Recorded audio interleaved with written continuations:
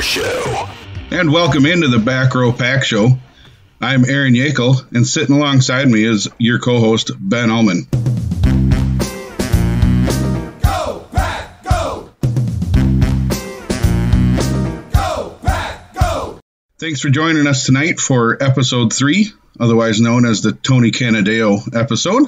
Tonight, we are more than pleased to have Jay Andrews.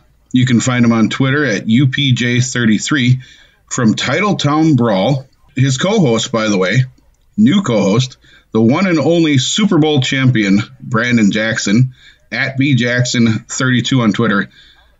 How the heck are you guys? I'm doing awesome. Thanks for having me, guys. Pleasure to be here. I'm doing good too, Aaron. Been a pretty eventful week for the Packer fans, and can't wait to get into that. Yeah, something went down this weekend, guys. After months of, what seems like months of just sitting at home staring at the walls, we had something live to do with sports. And it feels like the whole world tuned in. That little thing was the NFL draft. What was your initial thoughts of just being able to experience something live, Jay? Let's put it like this. My life is routine driven. And so when I was, got done with work, I literally stayed to my routine, but replaced all my daily work stuff with football stuff. So it's been film study, making videos, prospect primers. And so to me, the enjoyment of the draft is it's less work for me. It's sitting there writing all 255 draft picks and where they came from and the team in which they went and the trades that happened and all that stuff in a notebook, and that's my work. I stay off of pretty much social media after the first round. I read some stuff, but it's just concentrating on the draft and any of the prospects I feel like I need to make side notes to go watch film on. I put them in a different notebook. That's not my draft note. So it's relaxation and enjoyment. And that's what I looked forward to the draft. It's actually less work, if that makes any sense. It's the enjoyment of all the work that I'd been putting up with. Absolutely. In fact, the staying off the Twitter or reading the comments after round one was probably smart.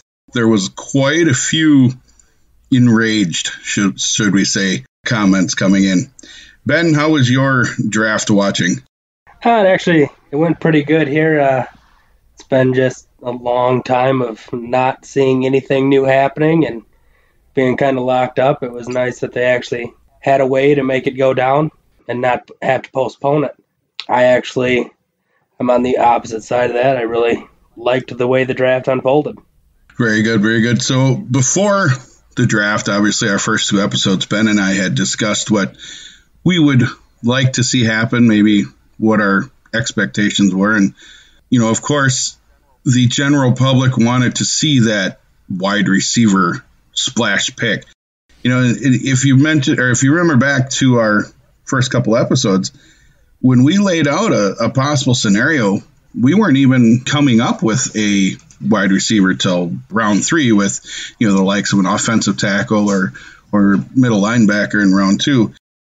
When we got to the real thing, Jay, round 1, quarterback Jordan Love out of Utah State, with running back A.J. Dillon following up in round 2. What were your initial thoughts as we possibly see the quarterback of the future and, depending on how it plays out, the running back of the future? First of all, the Jordan Love thing. All right, here's the thing about the Jordan Love thing. I actually ended up staying up and being dog-tired on day 2 of the draft because I was up until 5:30 catching up because I was so set on ignoring what I thought was a smokescreen for another year. I had all kinds of reasons that I'd laid out on my show, Titletown Brawl, for why they wouldn't be doing it this year and all this stuff. And so I had literally not paid attention to Jordan Love. I did a prospect primer on him and a little video, and that was the highlights, but not watching the 2018 tape, the full games and all that stuff to actually know him, right? Because it's a smokescreen. Right. Why am I wasting my attention, So when they traded up, right, and then the pick came in, my response, excuse my language, was exactly, holy shit. What just happened? Not mad. I wasn't mad, guys, but just like I was shocked. It actually I was happened. Shocked. I'm not like I've had some angry picks. I was mad when they picked Dayton Jones. I was mad when they picked Nick Perry. I've been mad when they've picked other players. I wasn't mad this time. It was just literally the shock of they didn't just do that. Wow. Yeah. So you guys are obviously old enough to have been cognizant of everything happening in football when the Packers had to plan for the future and replace Brett Favre in an early fashion. Do you think, obviously different players, different going out in the twilight of the career, so to speak, do we see a smooth transition? And do you like how, if it works, how the Packers seem to bring in that heir apparent early to have them sit behind and learn from the guy that's there? I'm gonna give you a little teaser, and then I'm gonna let your co-host go. I'm gonna make this quick. We're gonna address this a lot, and my co-host Brandon Jackson has a lot of insight on this, and I will tell you this much as a teaser. First of all, do not expect A-Rod to treat this guy the way he was treated, and he'll get into more detail of why. Second of all, this is not necessarily the same thing for a couple of reasons, including they didn't sit and this guy fell to them by chance. They attacked it, and that Mike Sherman was not on board with getting Aaron Rodgers. Matt LaFleur wanted he wanted Jordan Love. Okay, not just the GM. There's a couple of key things here that set that up. But Aaron is not as snarky as you think. He just isn't. There's a lot of surface stuff there that is just that, surface stuff. I will tell you that much, and I'm learning a lot more the more I get to talk to B-Jack. It's just he's been in that locker room. Right? He was personally responsible. That was his job to protect him on third downs, and he took it very seriously from the conversations I've had with him in the 4 or 5 days. So I don't know what you think about, but I will tell you this. It was shocking, but there is no reason to think that this was done because they're trying to run him out of town. That's hot take, and all the guys out there doing it are doing it for the reason they got a job to do. They have things to sell. Right. I do think a lot of the vitriol seeking is just to get the listens and whatnot. Ben, what are your initial thoughts as we're a couple days removed from the pick? I enjoyed the pick, even kind of at the time. I was a little shocked, but hearing the things that they had pretty good knowledge that a team early second round was trying to trade up for him as well. And they really liked him. They wanted to get it done. There were reports that when he came in for his interview, he talked more about the mistakes he made in 2019 and how he wanted to get better than the success he had in 2018. It showed that he wanted to get better over gloating about his success that he had in 2018.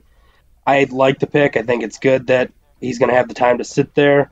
He'll do nothing but learn sitting on the bench watching Aaron Rodgers play. Yeah, one of the things I've been saying, pretty much since the night of the pick is the fact that they did move up to get him. Though it shocked some people, I kind of felt that even Tennessee might have been in that market.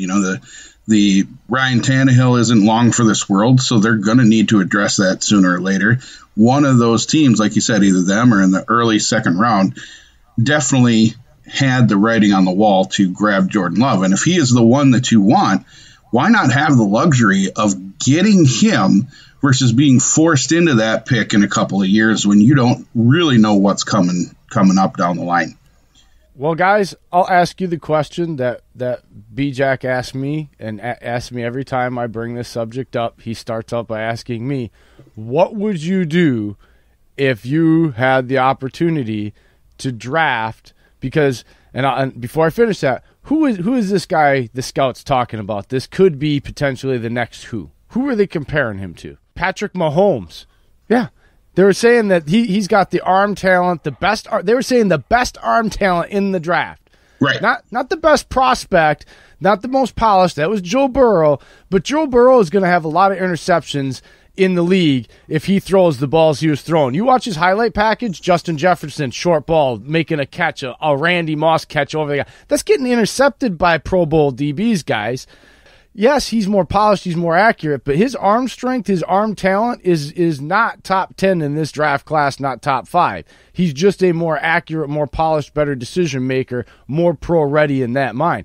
Everybody talked about this guy being the best, and they started throwing out the Patrick Mahomes. So B-Jack asked me, what would you do if you had the opportunity to draft the next Patrick Mahomes? What would you do? What would you do? You take that chance and you run with it. And what's your job as a GM? To do exactly that, right? It's not about to worry about the feelings of your 2-time MVP, Super Bowl MVP, future Hall of Fame quarterback. Because if he can't handle that, well then, boy, we better question all the credentials I just listed off. Correct. If accuracy is your one ding, why not sit behind one of, if not the most accurate quarterback in history? Learn from it, and I think he's going to just become better for it. But even today, guys, the biggest knock was it wasn't about accuracy, because the accuracy thing was decision making, and is that coachable? Right. Can you fix that? I don't think decision making is like telling me that you've got sloppy footwork and that you can't, like, you can teach a kid how to make better decisions. If you cannot be taught how to be a better decision maker, boy, you wouldn't even be in the college ranks. I hate to tell all the people using that as an excuse of why this was a stupid pick. Like, that's a stupid caveat of why it was a dumb pick. Sorry. Like, that's one of the worst. That's like telling me an outside linebacker is 15 pounds too light when he can only be in college practicing in the weight room 20 hours a week. If that's your knock on the kid, i.e. Brandon Burns last year, if that's the only issue you can tell me is he's 235 instead of 250 like I'd want him to be, get out of here with that stuff. Come on. These scouts that do that, like, that's laziness. That's just truth. Sorry. Yeah, I couldn't agree more. That's kind of what I was seeing watching film of his last year with the interceptions. It was more of a decision-making example, Brett Favre. Over accuracy. Late across the middle, and the ball is there, but it's a good play on the DB who's already breaking on the ball because he sees his eyes and he's late. Yeah, because that was even Brett Favre. He threw 1 million interceptions, but it wasn't because he wasn't accurate. It's because he didn't make a good decision. He truly felt every receiver was open because he could make the throw. And you hear Jordan Love talk about it, and he already says it right away. I was trying to do too much. I can make better decisions. Exactly. Oh, so now you're telling me that the kid already is self-aware of his faults? Yeah. Come on. And you can, come on with that. Like, look, I understand why people are mad, but I tried to tell people, guys, I got around to it because I was a year early. I tried to say last year studying this team and its draft MO, and then studying Matt LaFleur of where he came from and trying to anticipate his offense, I didn't see them having the roster and playing the way they did. But here's the mistake I made, and it's my bad. Like most things in sports, when you're transitioning, he had a quarterback that's the incumbent, right? And the incumbent was brought up in a system for 13 years. So you can't take and just throw out everything in 1 year that you're incumbent Hall of Fame. So there was a marriage of 50% LaFleur and 50% of McCarthy that LaFleur could intertwine into his overall without screwing up the teaching abilities. So he was smart. He should get more credit for last year's coaching job, regardless of what it looked like, because he had to take half of his playbook and just kind of leave it to the side and try to figure out how to get all this McCarthy stuff that he's not going to use intertwined into and teach that to young players at the same time telling them, these techniques are going to transition out of this certain play in this formation, but we're going to use it in this way later, and that's going to be our stable of that play. That's, how difficult that is for a 39-year-old head coach with no experience and all that stuff. He did a good job. Yeah. Yeah, the proof was in the pudding there. Not one Packer fan could be disappointed with what happened last year. Not to sell the first pick short, but round 2 saw what some are saying was if you couldn't get Jonathan Taylor, you couldn't get DeAndre Swift, why not take Jonathan Taylor Light or the poor man's Henry, the former beast that LaFleur had in Tennessee. If the Lightning is Aaron Jones, how much thunder can A.J. Dillon provide in this offense? A.J. Dillon, honestly, could potentially be a better back than Aaron Jones. Because the one thing that Aaron Jones cannot do is pound it for the 1 yard when everybody knows he's there. He can do. He's got a nose for the end zone, don't get me wrong, and he can get it congested. But why is he not on the field? He's a star running back, so why in 4th and 1 or 3rd and short, why is it Jamal Williams brought in, but they keep him there in the goal lines? Because there's extra motivation at the goal line, and he's got a knack that he just doesn't have in the open field outside of that. And I can't explain it. That's what it is on film. A.J. Dillon just didn't get opportunities to catch the ball. He didn't get opportunities to show that remember what everybody said about Derrick Henry? Well, yeah, but he can't catch the ball in that frame and this and that, and he can't get going, and he's not going to be successful. Well, they just didn't give him those opportunities at Alabama, and guess what? We're finding out that he can do all that stuff. I think you're going to find out A.J. Dillon can do all that stuff. And does it marry the guys I thought? This whole draft didn't marry the guys I thought. But I've studied this team, and I can understand what they're doing, why they're doing, and how they're going to execute and go about it. And I don't have to agree with it, and none of us do. But damn it, you better get on board with it, or as fans, you're going to be PISSED for a long time, because it's not changing. This is the new guard. This is what it's going to be. They're not going to 4 receivers. They don't need them. They don't value wide receivers. They don't value running backs. They don't value middle linebackers in Green Bay. And this offense and defensive coaches don't either. And the front office don't. And it's a marriage. And those positions, they're not happening. You know what they value? Edge rushers, corners, linemen, quarterbacks, tight ends. Controlling the game through true athletes. Exactly. Ben, any thoughts on Dillon? I really did like the Dillon pick. I did run down kind of in our last episode that I think we needed to get a running back early. I don't think Aaron Jones is going to be there after this coming year. He's going to be that odd man out with the contracts. I think A.J. Dillon fits Matt LaFleur's offense better. He's 247 pounds, ran a 4.53. That's moving for somebody that size. He had 4,300 yards. Why would you throw the ball to him when he's averaging 5.2 yards a carry? Just hand the ball to him. You can't mess that up. 38 touchdowns over 3 years. I think A.J. Dillon's going to be the real deal. He'll be starting. Not this coming season. He'll split with Aaron Jones. But I think second season after, he'll be starting. Aaron Jones will be on his way out because I think he's going to demand Christian McCaffrey kind of money.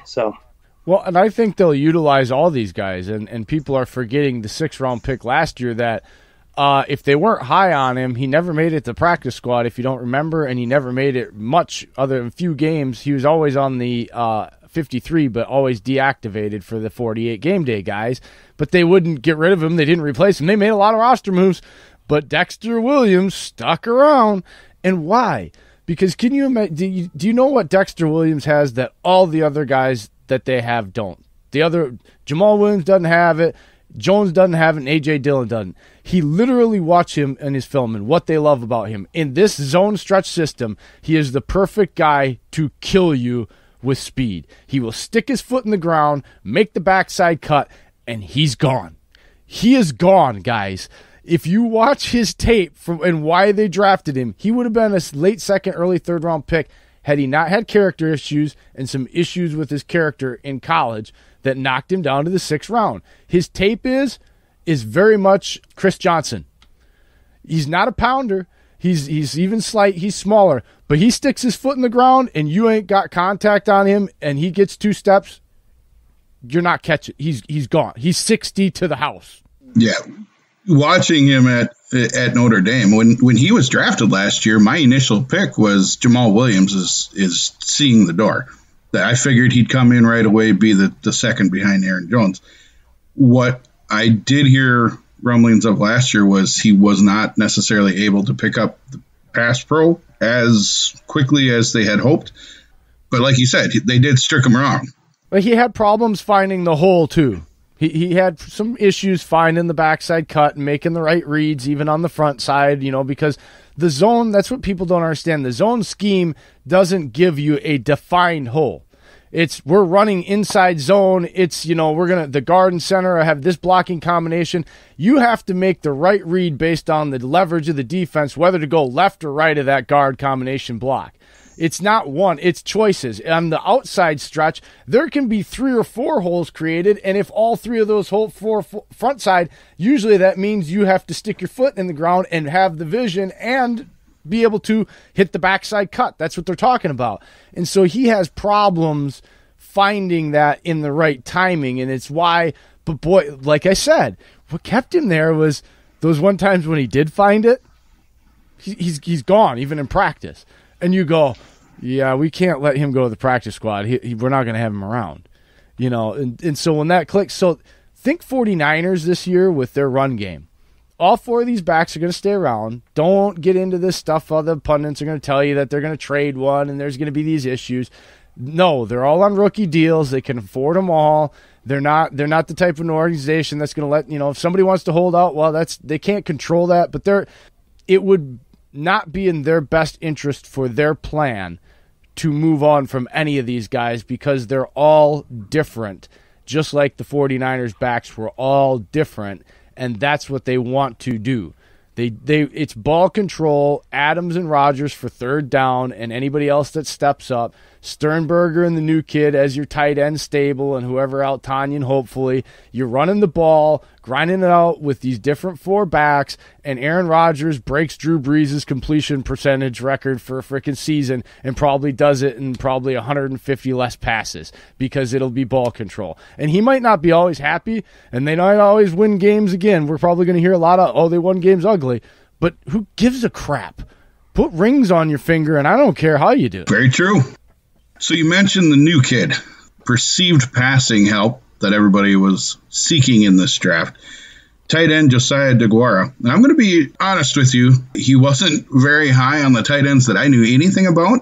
About the only thing I knew about Josiah was that he went to the same school as Travis Kelce. Though post-pick, once I looked into him a little bit, I can see somebody that can pretty much play all over the field, which Matt LaFleur is going to love. You remember the end of last year, you saw Sternberger playing fullback, and anything that was asked of him, he was doing. And I can see DeGuara doing the same thing and stretch the field with a deep burning pass. What are you guys seeing, Jay?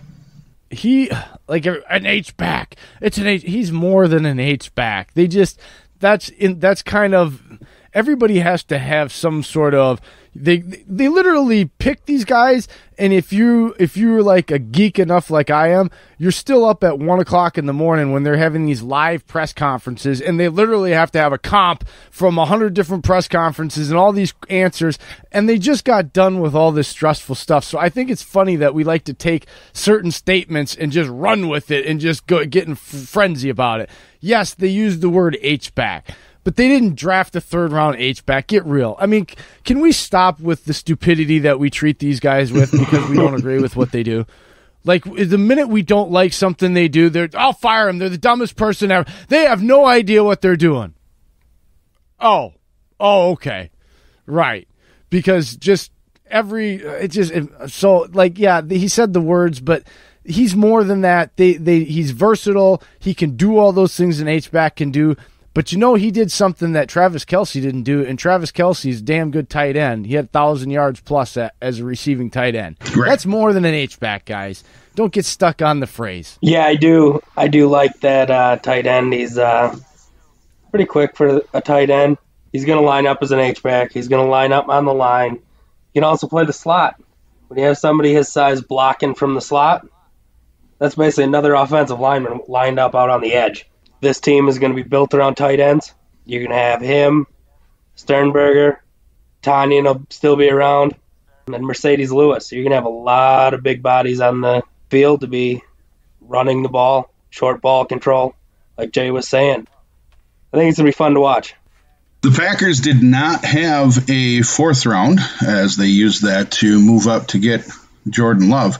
But in the 5th round, they took a stab at a Big Ten out of Minnesota linebacker, Kamal Martin, at pick 175. The question remains, is he going to see early playing time at all, perhaps next to Kirksey, or are we going to be waiting perhaps a year to see quality production out of him? I don't know what they're going to do, but I'm going to tell you right now that's just one of those picks where it's an Oren Burks type pick. They saw him as an athletic guy that they can probably utilize, but they play the nickel and dime like 60+% of the time. They played 2 defensive down linemen, 1 true linebacker, and an overhang hybrid linebacker defensive back. Like they don't value the wide receiver position. It's why they didn't draft one again this year, because of the young guys, and they don't value inside linebackers. So anybody they draft is just because they value him as something other than, yes, he can plug and play and be the next Navarro Bowman or Patrick Willis, which is every time we pick a middle linebacker, that's what we always want to know. Well, is he going to be the next Pro Bowl guy that has 7 sacks and 3? No. If they thought that he could do that, they would have went and drafted Patrick Queen or Kenneth Murray, who they could have done when they traded up. They don't value it. They don't care. It's not what they're looking at with this kid. I did have Kamal Martin in our pre-draft episode as a guy I thought they'd be targeting around that time frame.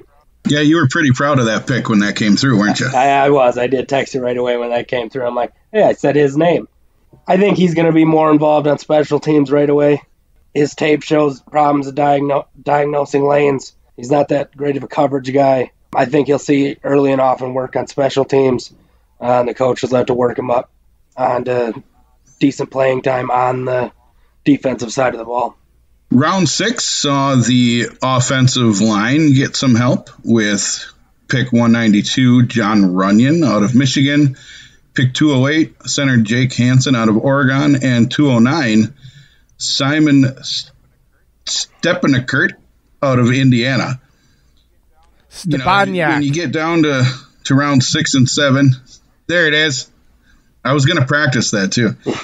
Round 6 and 7, you start seeing, the percentages dip down into, are they, camp bodies or just fodder for the guys that are actually going to make the team. What are your feelings on these offensive line, the 3 guys? Do we see any future for them? The Big Ten guys I'm aware of, but the Oregon guy, West Coast bias, I'm not seeing much of them, of course, but what are you guys seeing? I think you can't really ever go wrong with offensive linemen. Late round offensive linemen seem to turn into things better than other positions. I'm not going to knock them ever for taking an offensive lineman. Like we've seen John Runyon play because we're in the Big Ten watching the Badgers. He always looks good, but that is against college D linemen. College D linemen in the Big Ten are usually a little bit better than the rest of the college until you get to SEC, but I'm not going to bash him for any offensive lineman. Like Gutekunst said, he was high on some wide receivers that were in the first round. After that, he didn't feel any of them made his team better. Offensive linemen, you're going to get what you get out of an offensive lineman. They're big body. Can you teach them to move to the NFL level? Yeah, for me, Runyon is, everybody loves him. You watch him, he's going to be a starter on this line somewhere. Whether it's center or guard, he is a future center or guard starter on this team. The other 2 guys, they're going to make a run at positions, whether it be swing tackle or backup guys or pushing for starting positions.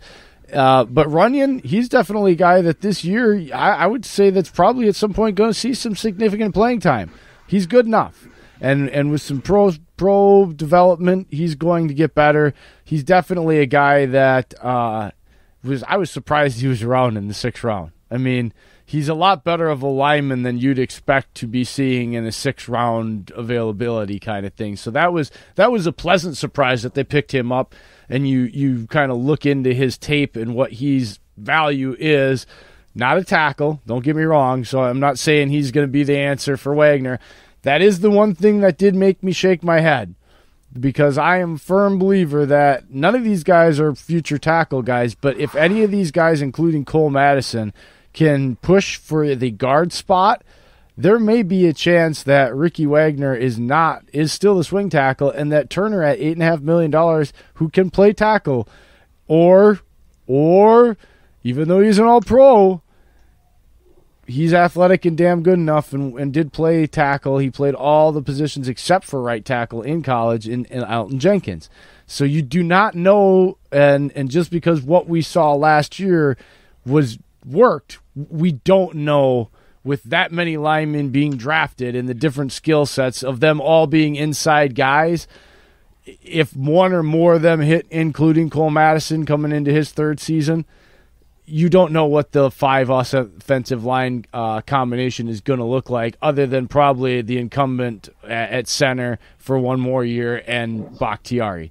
That it is intriguing when you have that many guys you draft, because linemen are the one things I kind of throw the round out. You got to pay attention to the tape and where they're projected, and then they're going to get better coaching. They're going to get better for the most part. So that was intriguing, and that really does tell you what they're focused on: controlling the line of scrimmage.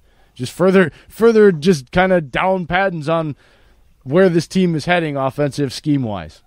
And you can get those diamonds in the rough out of the late rounds. What round was Bakhtiari? 4. Very good. Round 7 saw us end with safety Vernon Scott out of TCU and edge rusher Jonathan Garvin out of Miami. I'm going to be honest here again, guys. The tape on these two individuals has not been watched by my eyes yet, so I have nothing to add. Ben, have you gotten there? I looked at it a little bit. I think as we get on a little bit further here, I think that safety probably isn't even the best safety that we added. As for edge, I think we mix and match and seeing who can spell the Smiths every once in a while, but they're going to be ruling the edge just like they did last year. I think Rashawn Gary will get in there a little bit more. Safety, he's a lot to be desired. Guy that's probably more of a camp body practice squad dude than really anybody that they're high on as a this year guy, but where he's picked, those types of dudes are more of what their raw athleticism is than what they can be as football players. So now Garvin should have been a 3rd round pick. Should have been a 4th round pick at the latest. He is way better right now today than Kyler Fackrell is. Pure and simple. He is edge rusher 4, and I don't think it'll be too hard for him to solidify that spot. And he will stand up. He will be an outside backer. He can put his hand in the dirt, and then some of these little packages and stuff, he will be a rotational player there. But just as far as just being able to stand up on a 3rd down and be a rotational number 4 outside linebacker, either left or right side, yeah, I think it'll be pretty easy for him to walk in camp, barring an injury, and just go get him. He might have some problems where they don't want him dropping or whatever, but he just go get the quarterback on 3rd down. Yeah. He's much better than the round in which he was taken. And I think there was something to do with some injuries and a few other reasons of why he was around there. But, yeah, you turn on his tape and you're like, no, that's not a 6th-round talent. It's kind of laughable he's there. He's definitely a steal of that round in what this team needs. Yeah, you put his hand up and he's better than Fackrell. Don't worry. He's not going to give you headaches like Fackrell did. He's actually got some pass rush moves, and he knows what the hell he's doing. It's not just, I was unblocked so I can get a sack today. You have definitely excited me to go watch that. I loved everything you said about him, and I hope he does stick around for all of that. And, of course, with the draft ending, you always do get the undrafted free agents getting added, and perhaps with the Packers in recent history making a statement on their play and sticking around for the 53-man roster. And, guys, I'm going to run through these names, and if you have anyone that we'd like to circle back on, let me know. We did see the first wide receiver of the draft season get added, and Darrell Stewart out of Michigan State. Lewerke, he's got Stewart. There he is. First down in field goal range at the 25. Another edge, Delonte Scott out of SMU. Henry Black, defensive back out of Baylor. Travis Bruffy, offensive lineman, Texas Tech. Jordan Jones, tight end out of Prairie View. Wilmington Prevalon, defensive end out of Rutgers. Patrick Taylor, running back for Memphis. Stanford Samuels, cornerback for Florida State. Tipa Galea, defensive end, Utah State. Marc-Antoine Decoy, defensive back, Canada. Zach Johnson, offensive lineman, North Dakota State. Chris Barnes, linebacker, UCLA. And Will Sunderland, the defensive back out of Troy. Any names other than the fact that the wide receiver stands out? Anything sticking out for you guys? I do have one that I think we will see make it past camps and will be on the opening day roster. I think Marc Decoy from the College of Montreal out of Canada. He's going to be something to watch. His pro day, he ran 4.35. There was only one safety out of the 49 guys that were at the combine that ran faster than that. His 3-cone was a 6.65. Nobody even came close to that. And only 11 of the safeties actually broke 7 seconds. 4 guys bettered his vertical of 37, and 6 jumped further than his broad jump of 10'8". He's a bigger guy in safety standards. He's a little over 6 feet tall, and all of that at his pro day came on being very sick. He was to the point where he didn't think he was going to even be able to do any of that. He put up those kind of numbers. Darrell Stewart, he was decent at Michigan State. He got a problem with drops. He's a bigger slot guy at 6 foot. Decent at blocking. His routes are nothing spectacular.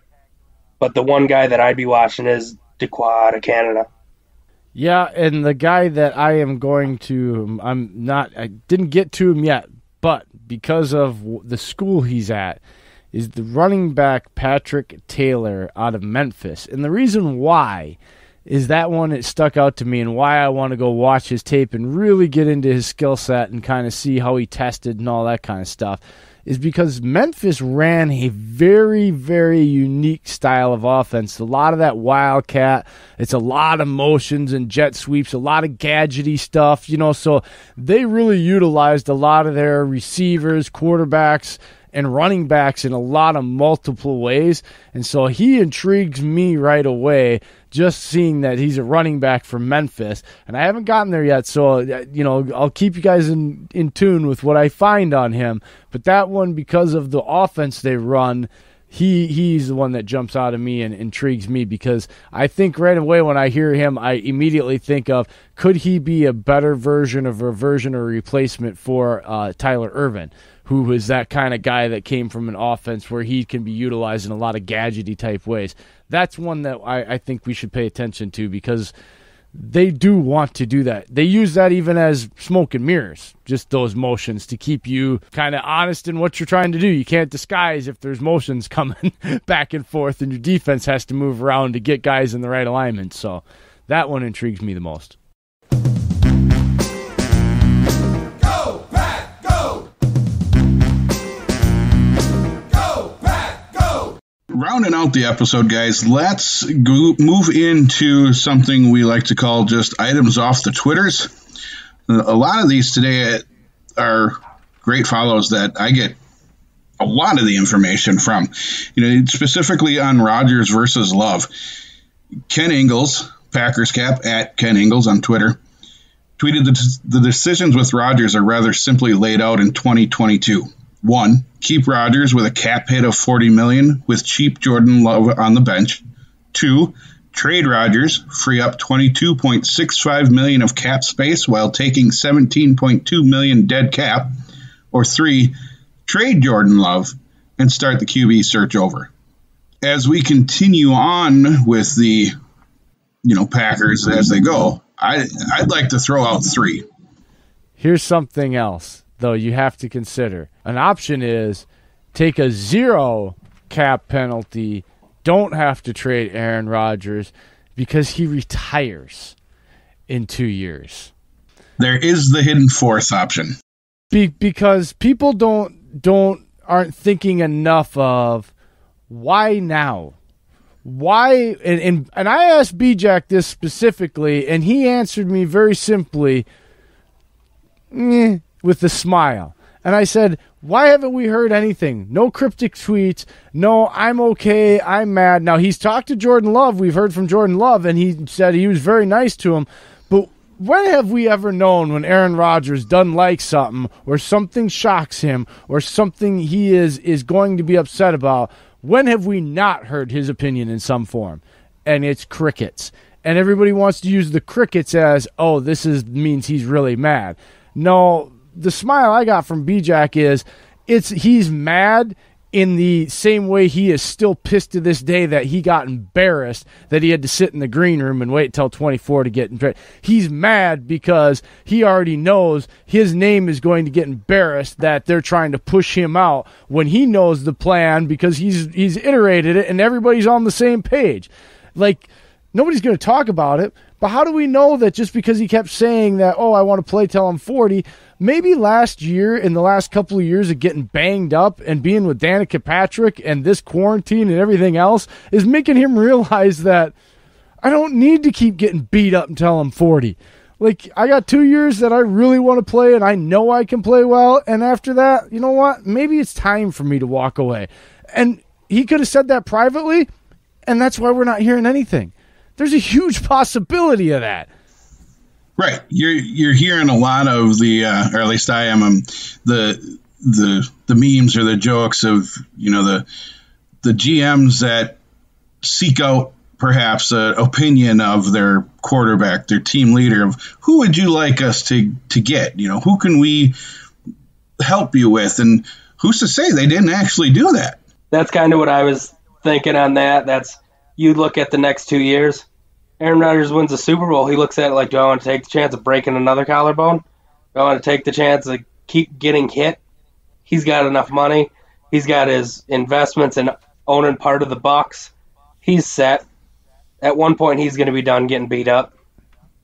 People don't realize you watch. There's one thing that I will tell you that is different about Aaron Rodgers and all the differences and all the pundits and everything else. There's one noticeable difference in Aaron Rodgers from his second collarbone break, which was his throwing shoulder, which he has a steel plate with 14 screws so that it can never break again. And you know what it did? It changed his throwing motion.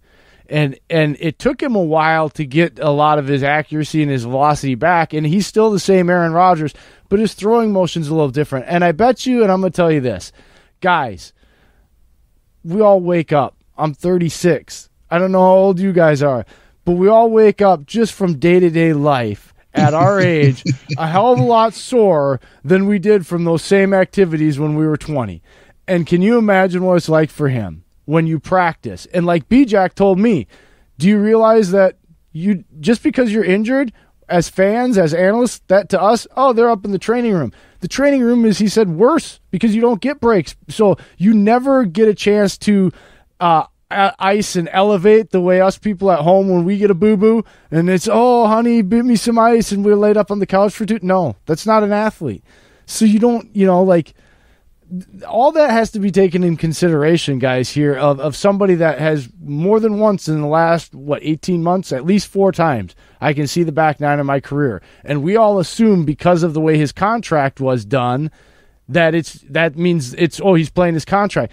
Guys, the contract was done and restructured for what purpose? To extend the health of the cap. Stop reading into the length of the money of his because it goes away when you retire. It doesn't get accelerated to the cap. He retires tomorrow, they don't owe anything against the cap. That money goes, psh. Now if he walked back in, it gets, accelerated to whatever.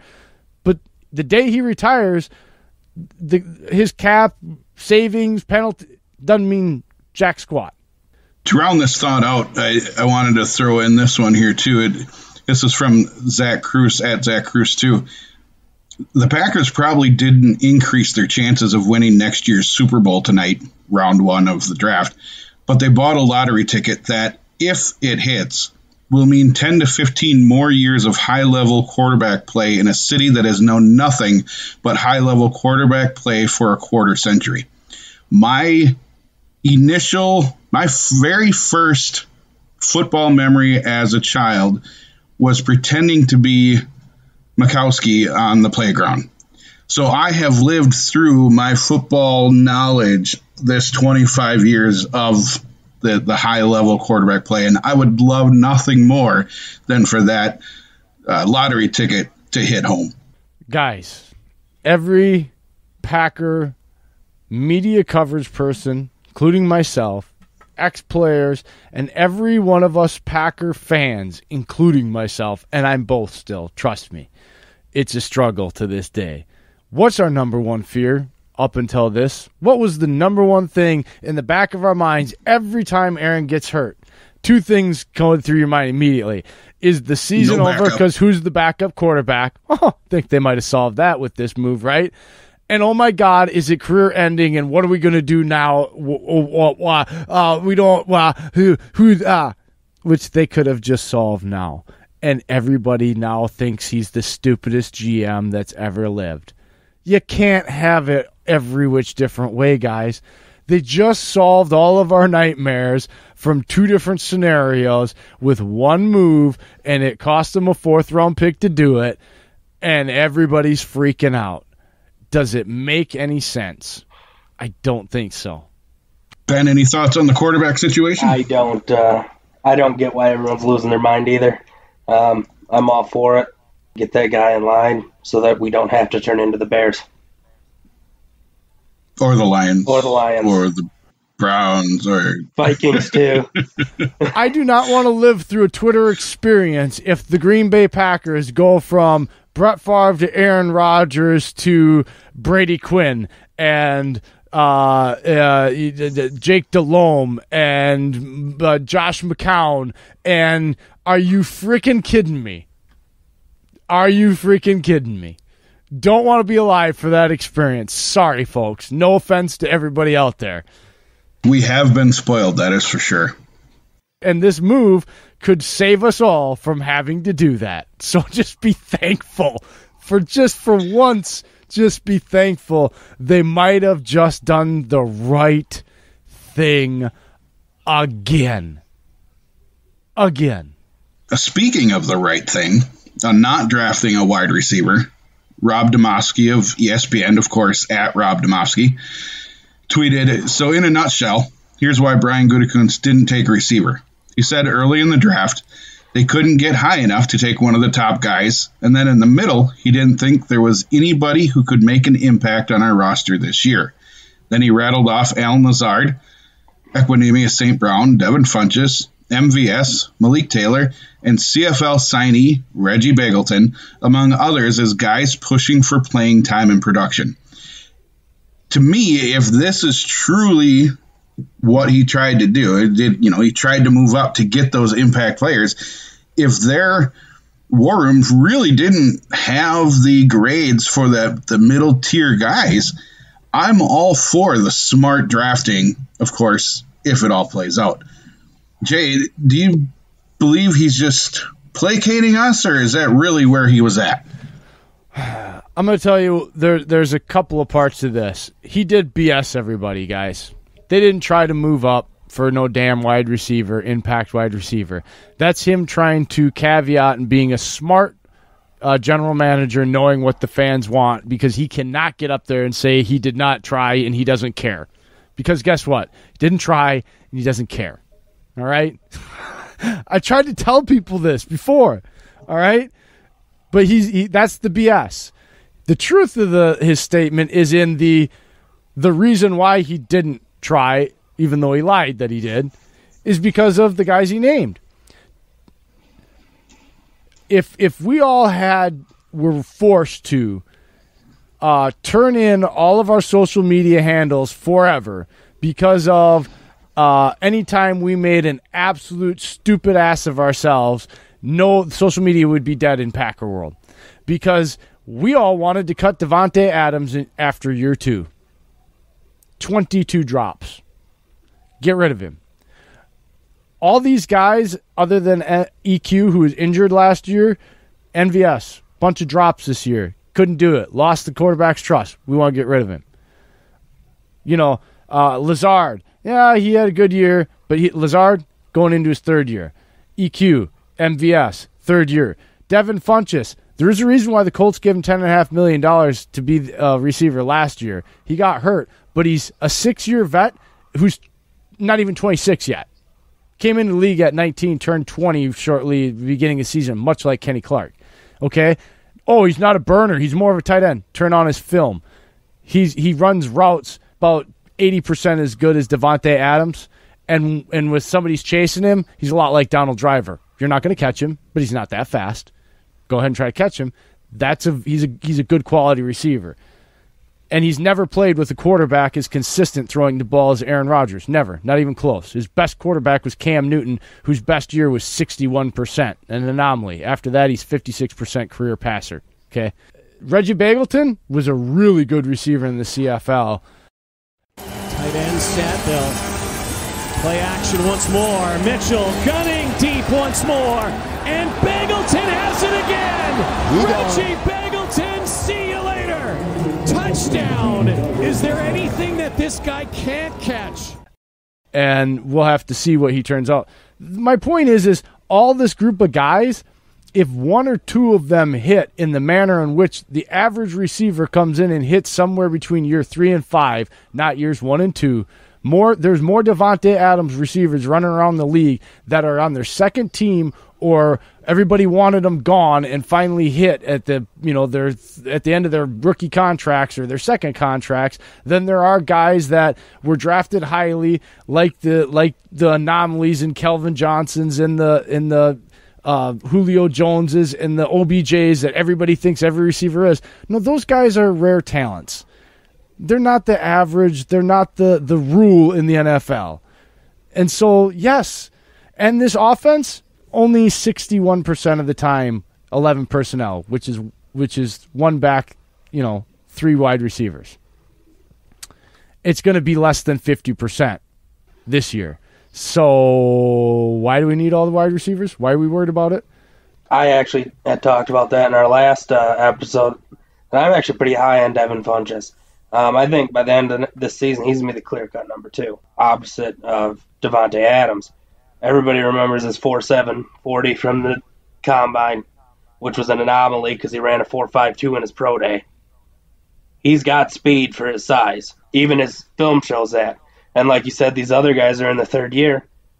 Most receivers don't break out until that 3 to 5 year range. St. Brown was hurt all last year. I think the Packers staff has a lot of faith that he's going to be what they think he can be. And then MVS still has that speed. They're going to split time as that 3rd, 4th with Allen Lazard. I don't see any problem going into camp with the receivers we have on the staff. I know there's some people you listen to ESPN. How did they not draft a wide receiver? They didn't have a wide receiver that went over 1,000 yards. Well, how long was Davante Adams hurt? That's why we didn't have a receiver that didn't go over 1,000 yards. And he was still close. That's just like telling me that the year before he went over 1,000 yards, that the year that he had Brett Hundley for most of it, for 9 games, and he had 12 touchdowns and 997 yards. Well, Davante Adams isn't a top 5 or top 3 receiver because he didn't get 3 more yards. Shut up. Shut up. He had Brett Hundley. He had 12 touchdowns and 997 yards with Brett Hundley. Shut up. Ridiculous. I don't know. Look, there's a lot to do about nothing here. And again, I didn't see it this way. I didn't agree with it. I still look at it and go, I have questions and things I disagree with. But like my PIC partner in crime, B-Jack, get on board. It's different in Green Bay. And if you're not going to get on board, you're going to have a hard time because it's not going back. The McCarthy era is done. It's over. It's gone. The offense is not going to look anything like you're used to, and you better get used to it. And they're telling you that, and it's not just the coach. Mark Murphy let the GM and his coach work together and do their thing. He's let his hands off, and this is what the two of them have decided. And guess what? Oh, I'm not even going to throw the third in here. By the way, guys, this is also a complete team building. Because if you control the ball and you put instead of building the entire offense the way Mike McCarthy did around Aaron Rodgers and putting all the illness on him making throws and these killer reads and second reaction plays the way he always had to, and guess what? This is not focused around Aaron Rodgers. Do you know what Aaron Rodgers' only responsibility really in this offense is? When they call the play action to complete the big play for the explosiveness of it, which, guess what? Who's one of the best explosive throwers in the NFL history? Aaron Rodgers, right? Aaron Rodgers. So you're playing to one of his strengths, right? Secondly, the illness and the most important thing of Aaron Rodgers' job that he is going to be coached on, and they are going to put his 95% of his responsibility is going to be converting third downs. Any third down. Because when the run game doesn't happen, it's going to be, all right, Aaron, you got 3rd and 12, get us there so we can control the clock. And guess what? I don't think it's a hard thing for us to say that he can be highly efficient at doing that, no matter whether it's in good third down situations or not, according to the stats. History tells me I've seen him do it a lot, take a sack on 2nd and 7, and it'd be 3rd and 14, and everybody freaking out, and he throws a 25-yard, strike and smiles and goes, yeah, see, that's why I took the sack, because I knew I can do that. And even at this age, he can still do that. And guess why that marries the team? Because what does Mike Pettin not want to do? What has Mike Pettin been on the podium 4 times last season and said, even after the NFC Championship game? Do you want to stop the run, Mike? Well, yeah, if we can stop the run, within the defense in which we're employed, that's great. But you really, in this league, with the way the rules are set up, it's about stopping the passing game and the quarterback. Well, if you control the clock and you're grinding the game down and you're dictating the tempo, guess what Mike Pettin doesn't have to worry about scheming for week in and week out? Stopping the run, because you're forcing the other team to pass the ball, right? Oh, so doesn't that sound like maybe the 3 guys that are the most important in the organization are all on the same page and building a team and a scheme that complements what everybody in the building wants to do, and we all want to lose our shit over it? Come on, we're all idiots. Let's settle down. That is the most truthful thing you've said all episode.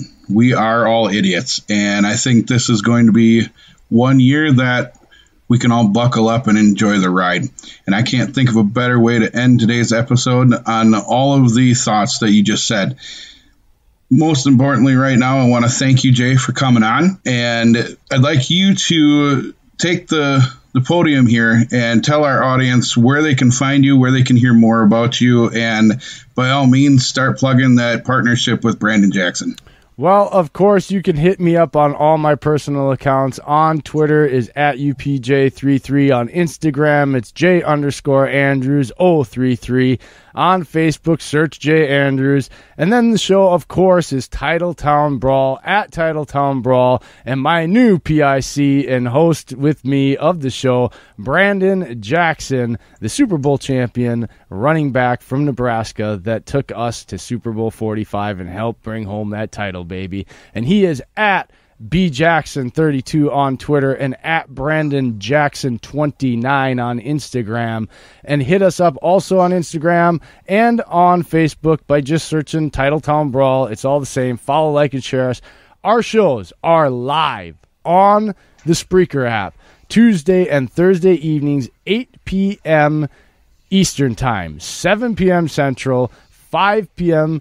West Coast. So if you're in drive time West Coast, turn us on, man. And all you got to do to listen to us live, hit that Spreaker app, download it. It's free. You follow Titletown Brawl, and it'll instantly tell you the minute we go live. You listen to the link, and you're right there. And you can even chat with us on my board here on the mixing board, live with us. And always on any social media platforms, hit up the questions. We got a segment we're doing at the end of every show. It's called Ask BJack. You use the hashtag AskBJack on all your social media platforms, and we will get those in, hit up your tags, shout you out, and answer your questions. Brandon will be doing that. You won't hear me talk too much unless, he asks me. But Brandon Jackson, you can get him answering all your football questions, all your Packer questions, by asking him through Ask BJack, hashtag AskBJack. Thanks a lot, guys, and appreciate you. Don't forget to tune in and follow us. We love you. Go Pack, go. There is definitely an app that I'm now downloading. I can't wait to listen to you on Spreaker. Ben, any last words? I got everything I was really thinking out. Can't wait to get going on episode 4. I can only imagine what the title of that one's going to be. It's a secret. Yeah. The roof is on fire? Oh, and one more thing. I won't get myself in trouble. You got to give my parent company some love. The Brawl Network. You hit them up on all the social medias at Network Brawl. Follow, like, and share the Brawl Network and the website, thebrawlnetwork.com. You can go there, sign up for free, and get all your football content there. I'll get myself in trouble if I don't drop them out. We don't want that to happen. Again, Jay, thank you so much for coming on. And thank you so much, the listeners, for taking the time to listen to the podcast. It is truly appreciated. If you have a moment, please subscribe and, if possible, give us a rating and review. Also, remember to search for the Back Row network of shows for your other favorite teams wherever you download your podcasts. Interact with us on Twitter at Yake and Bake and at The Real Almanac, or with the show at Back Row Pack. Until next time, go Pack Go. Go Pack Go.